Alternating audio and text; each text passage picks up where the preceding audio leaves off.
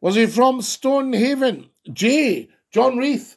No, he was from Glasgow, but he loved holidaying in Stonehaven. Now, why was he up there? He's Baron Reith of Stonehaven.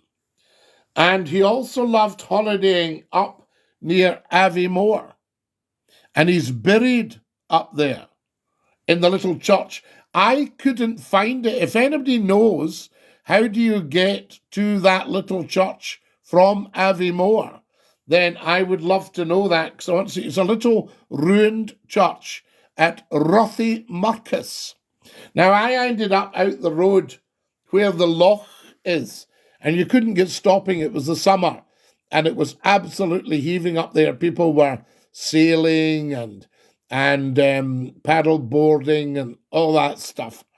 So there we are. So he's Baron Reith of Stonehaven. He's a GCVO, if I remember.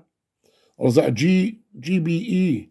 Anyway, he's a Knight Grand Cross and all that. He was actually there in person at Windsor Castle organising the broadcast on the night of the abdication. And he made the announcement, he said, "This is Windsor Castle.